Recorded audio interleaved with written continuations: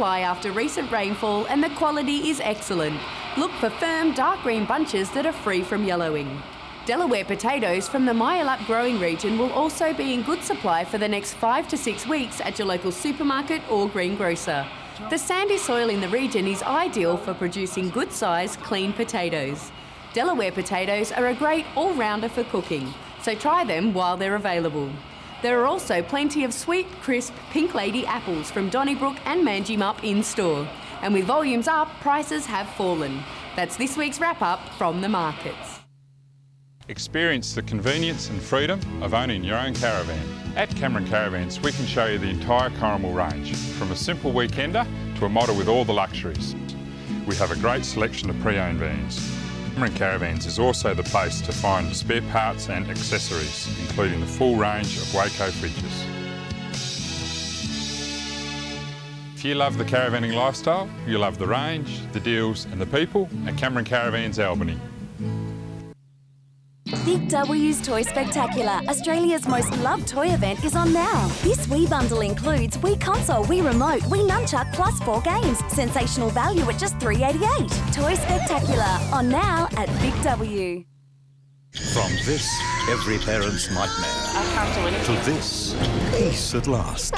On 60 Minutes, how animals are taming the tantrum. It's not wacky. And giving these kids a happy life. Also, Big Brother's Reggie Bird and her battle with blindness. This is real. It's happening. 60 Minutes tonight.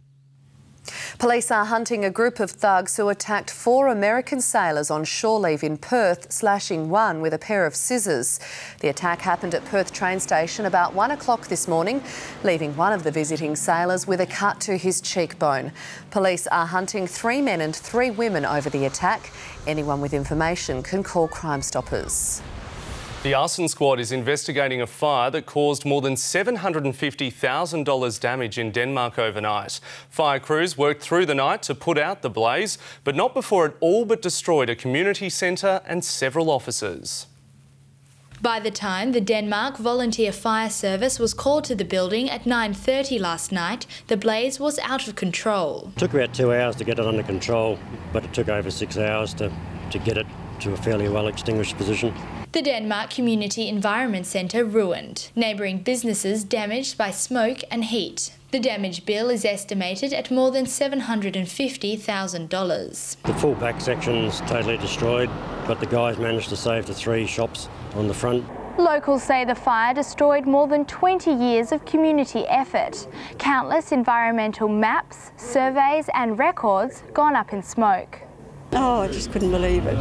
Couldn't believe it. It's just sort of makes your heart sink. It's just a huge loss, particularly to the environment group, but also to the town of Denmark. Police have sealed off the area until the arson squad has investigated the cause of the fire. Alison Miller, 9 News. He's a little shaky on his feet and sticks very